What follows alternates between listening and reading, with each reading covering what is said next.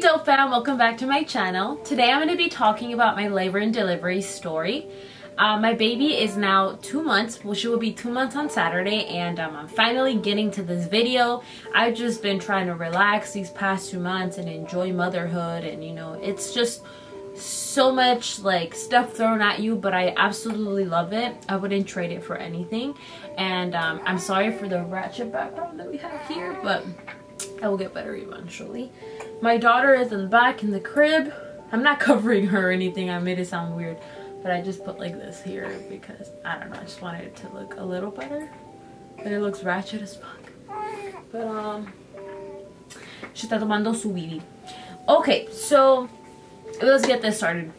So it all started on Saturday night. I have a video of me like rubbing my belly.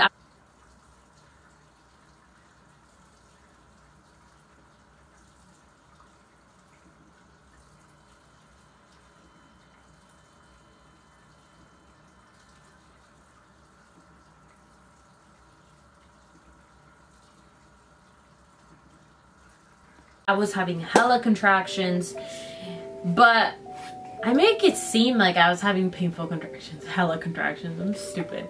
I was having like cramps, you know, like period cramps, and I was just like, alright, it's getting uncomfortable, and I thought that was the worst. So I was just like, putting up a front. I'm like, oh god, this is just painful.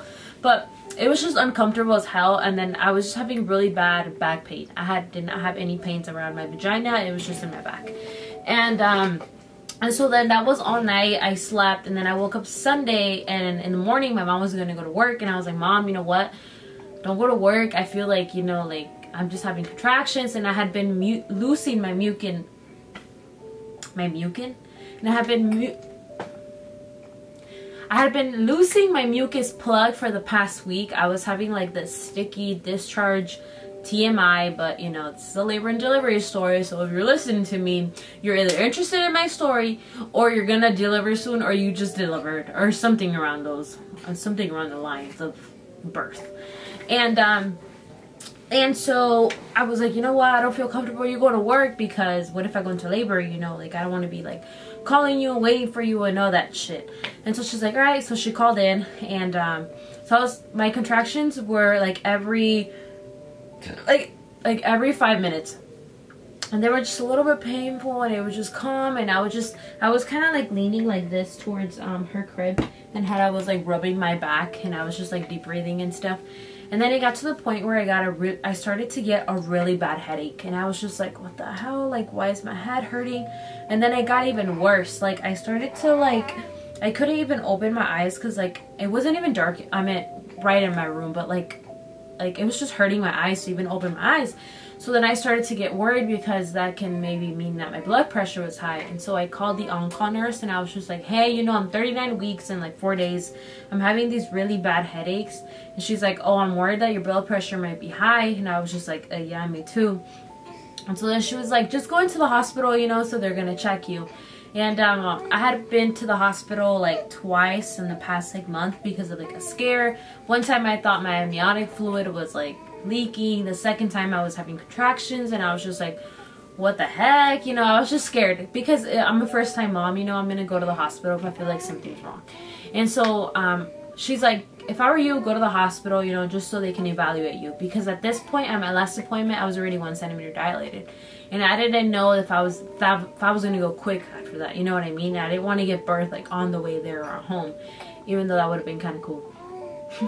Actually, not really. So she's like, go to the hospital. So then I started crying, because I was just really scared at this point, because I was just like, oh my god, is today the day? I wasn't scared, I was more like overwhelmed, like, oh my god, is today the day I'm gonna meet her? And my husband had started hugging me and kissing me. He's like, you know what, like, stay positive, maybe today's the day that you're gonna meet her, instead of like, you know, like, don't be scared, I'll be here for you, this and that. What's wrong, my love?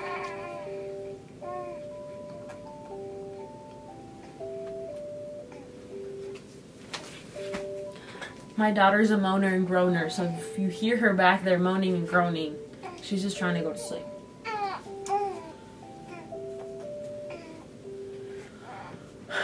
So I get to the hospital, it's around like 1 o'clock, And they put the things on my stomach, and then they started monitoring me. And I wasn't having like major contractions that were making me dilate, because they checked my cervix and I was still at 1 centimeters.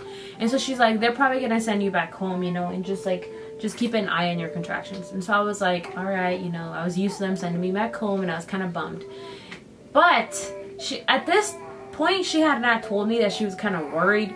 But so fast forward, so she calls a doctor and she's like, hey, you know, she's not dilating anymore and her contractions are not like big or anything. And so he was like, well, send her home, you know, and like she can keep on monitoring her contractions. If they get worse, come back. And he gave the nurse the option, like, you can let her go if you feel comfortable like discharging her or what. And I guess she didn't feel comfortable with discharging me, because I guess Nina was not having like these baby spikes on the monitor. So she tells me this after like a few hours of sitting there like with the monitor on, and she's like, actually, she's like, your baby's not having these spikes on the monitor. She's like, before I let you go back home, I kind of want to double check that everything's okay, you know. She's like, she's like, baby's moving, but I just want to make sure that, you know, everything's okay. So they send in like this group. I forget the test is, but it's like a 20-minute ultrasound, and in those 20 minutes, baby's supposed to move at least once, and they're supposed to breathe on their own at least once. And at this point, I didn't know that babies breathe inside of your belly, but I guess like once they get bigger, they kind of do practice breathing once in a blue moon. And so but as they get closer to the like delivery, they start to breathe on their own more often.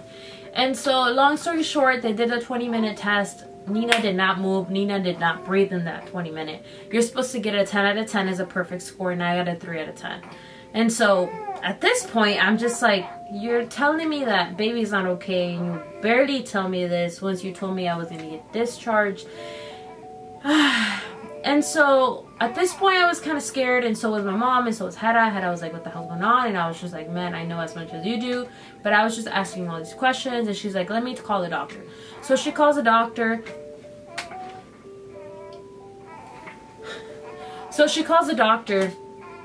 And then she walks in like 20 minutes later, like playing with her phone, and she's like, you're trying to have a baby today? And I remember I looked at her and I was like, what do you mean?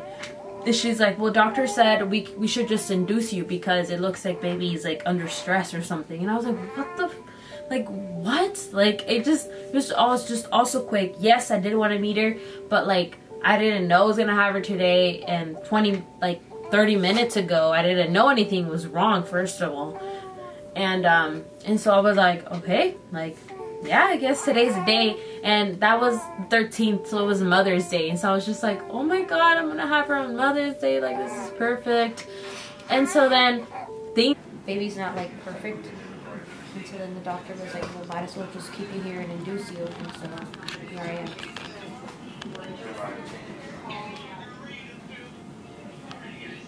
Yeah, so they just barely started an IV.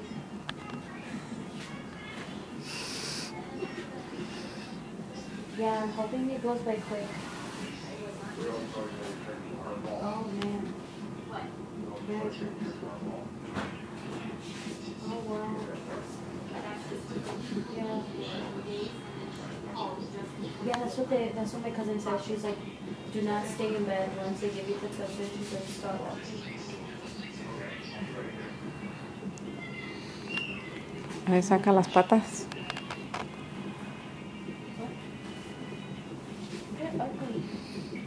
My mom's over here recording. El pan. He started quick after that, like, so then they had to admit me into the hospital, because at first I was just like getting like checked on, you know, instead of like being admitted into the hospital. So then, you know, you have to sign all those consents, yada yada. They started my IV, and then real quick they started Pitocin. They started Pitocin at 7. It took so long. I think Nina's trying to poop.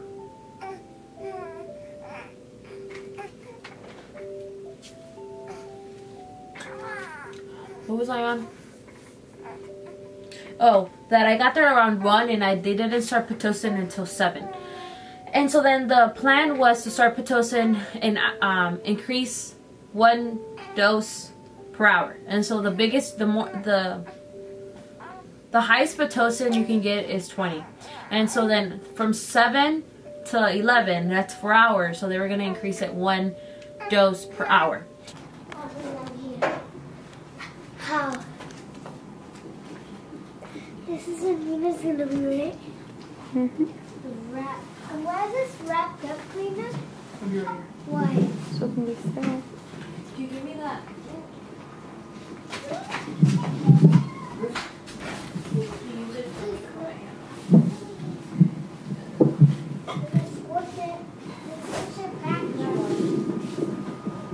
Yes, Your Highness. Can you shove this a little bit this way? Yes, Your Highness. Oh my god. What happened? You're gonna do it again. Oh. Oh my god, Hannah. Grab the towel. Towels. Did you record this? But it dropped all the water you brought me. Not there, you pull it out. Oh my god, clean up. Oh my god. This is so cold. Okay, take it off. Okay, new one. Is it cold? Why is there a paper towel? I got a paper towel. You should know that there's been...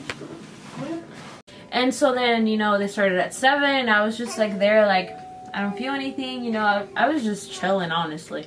And I was just like in a good ass mood and I was just on my phone, I was Snapchatting, I was just like living the life in bed.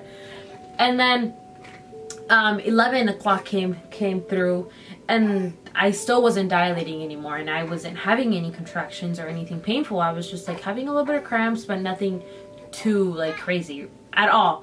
And so then they were like, all right, we're gonna keep increasing it. And so then they started to increase it by 2s, like, so then around 3 a.m. I think I was around like 3 centimeters.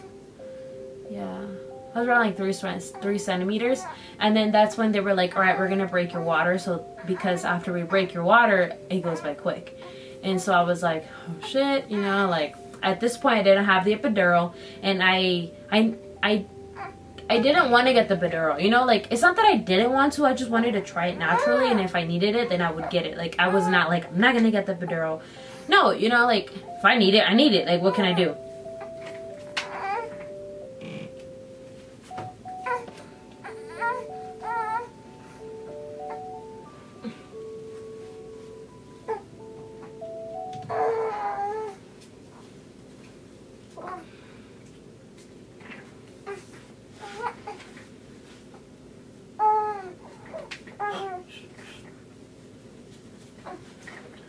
And so then 3 o'clock came and they broke my water, and you guys, I felt everything. Like, let me try to explain to you how it is when they break your water. Like, it didn't hurt. I would hear horror stories about like it hurts because they stick this big old thing inside of you, like a sharp thing, and they poke it and then it, like, your water comes out. But like, so they, you know, just made me open my legs and then they like stuck this like hook thing and they just like popped it, and I didn't feel any of that. I didn't burn or anything.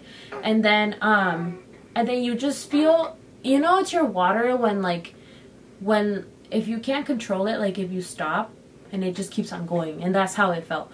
So it was just like this warm water coming out, and I was just like, what the hell, this is so weird, because it feels like you're peeing yourself. And then throughout the next few hours there was still more and more. Like if I would get up, I would start dripping. And so then these contractions started to get really bad. Like that whole morning, it was like 5 a.m. and I was just like, what the hell, like this shit hurts. At this point I couldn't be laying down anymore. Like I was just having contractions and contractions and contractions. So I was, you know, walking around, I was bouncing on a ball, I was like trying to do everything that I could. And so then you know, this was still in the morning, so it was like 5 a.m., 6 a.m., 7 a.m., blah blah blah, so forth. And I was just having contractions, like really bad contractions, where like I couldn't even like talk through them, but I wasn't dilating. And so, I mean, as fast as I should have. And so then they kept checking me, and for some reason, like I would be like 5 centimeters at 1 hour, and I'd be like 3 centimeters again. So I was just like, I would move forward, but then I would go like 5 back, you know? So I was just like, what the hell? And it started to get frustrating. Like, at this point, it was already like noon the next day, and I was just like, man, like, you know, like I just didn't think it was gonna be that hard.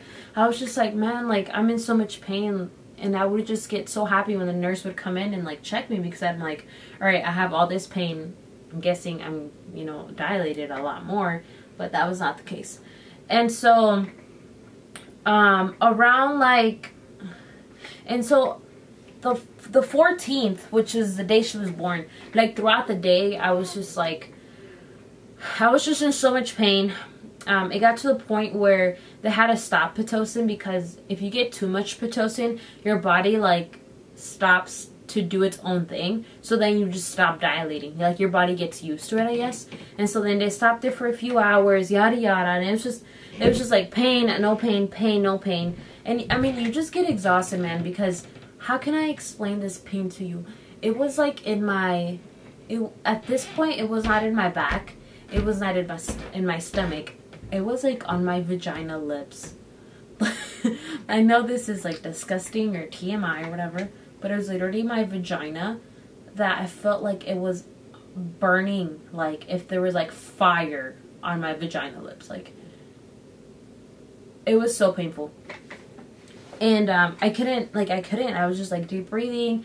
I would try and breathe and, you know, like meditate while I was going through these contractions, and I just couldn't. Like, I was in tears. Like, at this point, my mom was crying, I was crying, Hedda was crying. Like, we were all crying, because I was just done, man. Let's see, how many hours in was, I mean, I got there at, my real contractions started like at 5 a.m. 5, 6, 7, 8, 9, 10, 11, 12, 1, 2, 3, 4, 5, 6, 7, 8, 9. So I'd been in pain for like 20 hours. Jesus Christ. That's a lot. And so, then I got stuck at 6 centimeters. And I just wasn't dilating, but I was having pain, but I wasn't dilating. And at this point, my water had been broken at 3 a.m. So then you start to get worried, because there's more risk for infection if your water has broken and your baby's still inside of you. And so around like 7 p.m., was it 7 p.m.?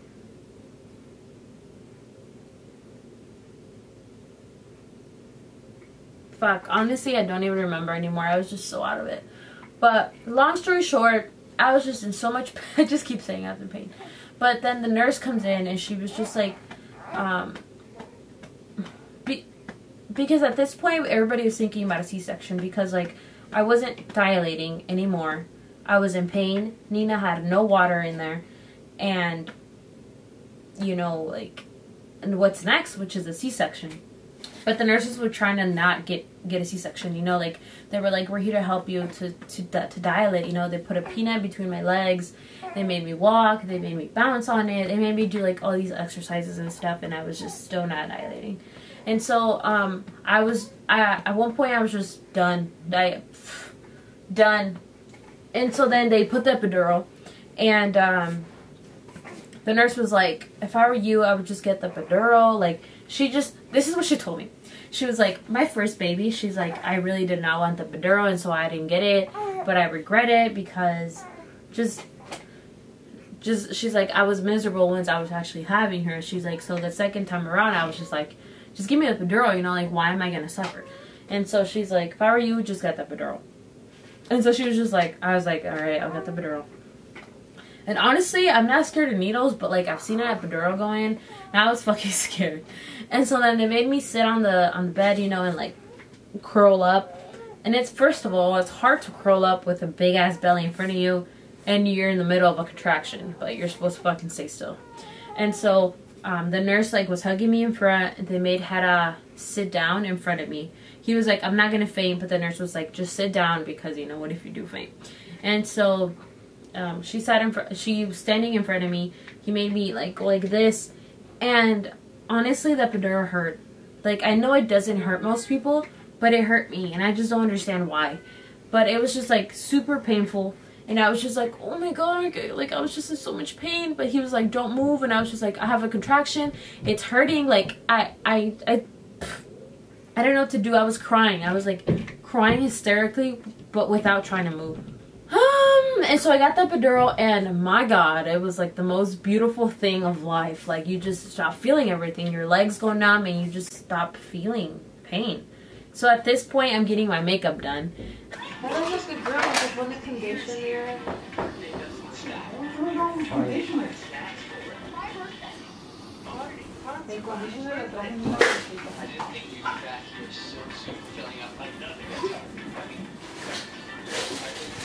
Open up that. Open up that. Are you putting a scrub on it? I don't want that one. You thought you just use this. Ay, este es con ganador. That was ghetto as hell. And I really don't care. Let him use it. He doesn't need it more than anyone. Yeah. You're right. I recommend. And so after the epidural, I'll put a clip in here. And so then I started to do my makeup. I was like, hell yeah, this shit's gonna be easy. I don't feel shit, you know, like I'm ready to push, like this is and that. But I was still stuck at 6. And so then it came around like 8:30 p.m. and I was really bad at this point. Like I couldn't, I started to feel everything again, but it was just like on like back of my, like half of me. At this point, I remember I'm sorry I'm all over the place. I just don't remember. Like, everything is a blur. But I just remember I was just shaking so much. And then, like, I started to feel, like, half of my body again. Like, and then, like, it was just so painful. Oh, my God. I don't know how people have natural birth. But I'm serious. Like, half of my vagina was just, like, in so much pain. I have never felt this pain in my life. And it was just unbearable. Like, I just couldn't. And I was just like holding on to something, and oh my God, it was just so painful. And so then they called the doctor, and they were like, hey, you know what, she's in pain again. She's not dilating, she's still at 6. And the doctor was just like, all right, we're gonna have to do a C-section, you know, because at this point I was probably way too out of it and way too tired to push. So they were like, we need to do C-section, and I just wasn't dilating anymore. So then they told me you're gonna get a C-section, and then I started to like freaking cry. Like, I was just so devastated because I really wanted to go through like a birth, you know what I mean? Like, I know, like, when you have a C-section, it's still a birth, but like the experience is totally different, and I guess it's like really hard to recover, yada yada. So I just started to cry really bad, and then like my parents and Hedda were just trying to comfort me. They were just like, you know, at this point we have to do what's best for you and her. And I was like, yeah, you're right. And so then they took me to the OR, and right here I'm so out of it again. And I'll put more clips. I don't know how the hell I took my phone in there and I recorded. Oh, she FaceTime? What's up? Le mandé foto. Either here or South Dakota, I don't know. How you feel? But like South Dakota, there's no. And so I'll put that in here. And so then that was that. And then I was laying in bed, and then they were about to do the C-section, but then I guess some other lady came to birth, and so then the freaking doctor left. And my doctor was not on call that night, so then I didn't get, the doctor that took me out was not my doctor. It was like it was like the assistant or some shit like that. And so this mother effer leaves me on the OR table for 40 minutes while he goes and delivers another baby. And I was in pain again, you know, like, oh my God. But while he left, they started to do the spinal block. So then at that point, I didn't feel anything at all again. And that was just through my IV. They didn't have to poke me. But I was just out of it. My mom says I was like coming in and out of like consciousness, and the doctor was not there, and we were just like, what the hell? And my dad, my mom and Hedda came into the OR with me, and then bye. And so then they start to cut me open, this is and that, and then I hear them like, I don't remember what they were saying because I was just so out of it and so drugged out, but it wasn't something good, and they were like worried. And then so then baby comes out and just cries for like a second and then stops crying, And then I remember they called a code, and that's when like if like a baby or a person goes unconscious, like they call it again. So like all the nurses and all the doctors come. So Nina came out and she stopped breathing, like she was just blue, and they tried to resuscitate her. So I remember turning over and she was like in the incubator or whatever, and she was blue, like blue. And at this point I was crying like I've never cried before. My husband was crying, my mom was crying, because like Nina at this point was not like alive, you know, and we could hear everything. Like they were freaking out and nobody was like updating me, and I was just like, what's going on? And I was just crying and crying and crying. And then it took them 20 minutes to bring her back. Whew, I don't want to get emotional, but it was like the most scariest thing ever, because like you never think this is gonna happen to you, you know what I mean? But like yeah, so she came out, and then they took them 20 minutes for her to like come back, and they like did like CPR and all that stuff. But she was healthy after. She didn't have to go to the NICU or anything. And so then they give me her for the first time, and it's like, I remember I looked at her and I was just like, oh my god, like this is my little baby. You know, like your mother instincts just come out like so quickly, and she was just so beautiful and precious. And then she started to latch on my boob like right away. She started to suck on my chest. I was like, alright, let me give her boob. So I gave her boob, and she started sucking on my boob, and it was just like, oh my god, like my little baby knew what to do. It was just so amazing. And after that, everything was just perfect, man. Like she was just so healthy. So after all that, she was born at 9:30 p.m.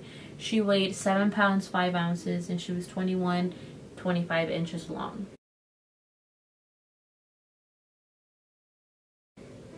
And it was the most beautiful experience of my life. I can't wait to have another child, honestly, but I'm gonna wait, I think, a little bit for her to be a little bit older.